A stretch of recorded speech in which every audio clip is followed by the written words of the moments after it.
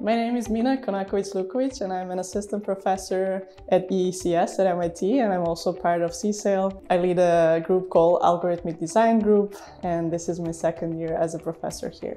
When I was thinking about what I want to do for my studies, I was actually deciding between architecture, mathematics, and medicine.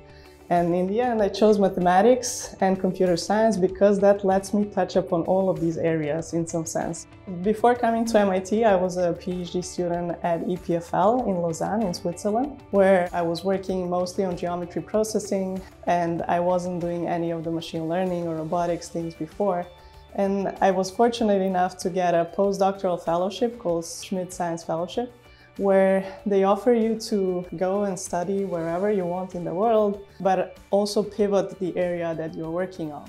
That's what led me to MIT, because MIT is the best place that does those kinds of applications and is one of the rare places where you can actually do this kind of exotic research, but also be on top of the game. So I was fortunate enough to come here before the faculty job as a postdoc, because that let me also get familiar with MIT, with this environment. It's a special kind of environment that you don't see in most places.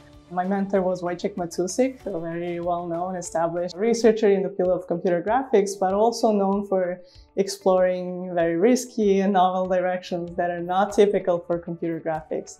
He was one of the pioneers and one of the researchers who started exploring this computational design and fabrication direction and robotics within computer graphics, which led me to join his group. In my group, we work mostly on developing new algorithms that help you design or fabricate things in a more efficient way or a more optimal way than what you can do manually.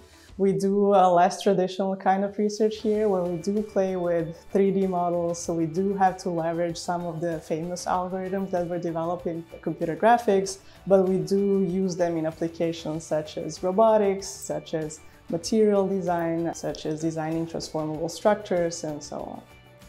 I really like the environment that we created here. People are complementing each other's skills in a way that it does not create a competitive environment, which I find very important, that they are actually friends and they feel open coming and talking to me any day. I leave my office door open.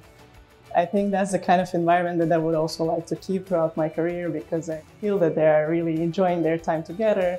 That also helps them move further in their research and in their careers in a more healthier way. Working with Mina is great. Mina gives us a proper balance of independence and also how much guidance we require. And also she maintains a proper lab vibe. We get a lot of intellectual freedom. We work on everything from geometry to biology to machine learning to robotics. It's amazing. My favorite thing about MIT is definitely people. The people that you meet here and that you have an opportunity to interact with here, you don't see that elsewhere. It's really amazing.